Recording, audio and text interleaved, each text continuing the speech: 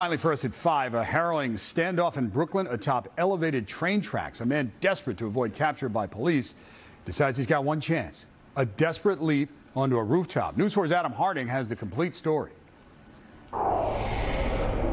Police say that suspect was trying to run away. He climbed up onto the subway tracks up here, then decided to jump onto a nearby business. It was all caught on video.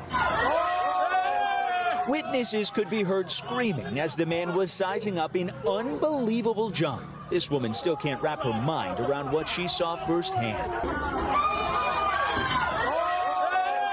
I've never seen something like that before, so it was like out of the world. It was crazy. Yeah. Investigators tonight identifying the man as 25-year-old Kendall Floyd. They say he climbed up onto the subway tracks while trying to run away from the police.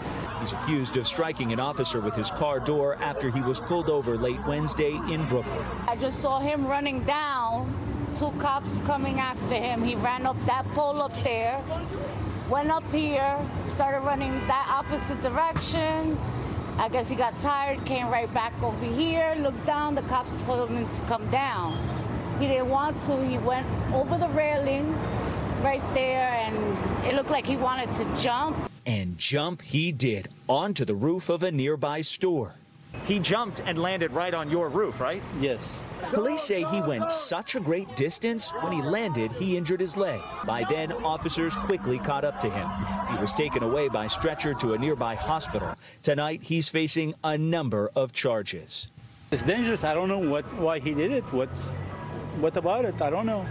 It's dangerous, very dangerous thing he did. Have you ever seen anything like that before? Never.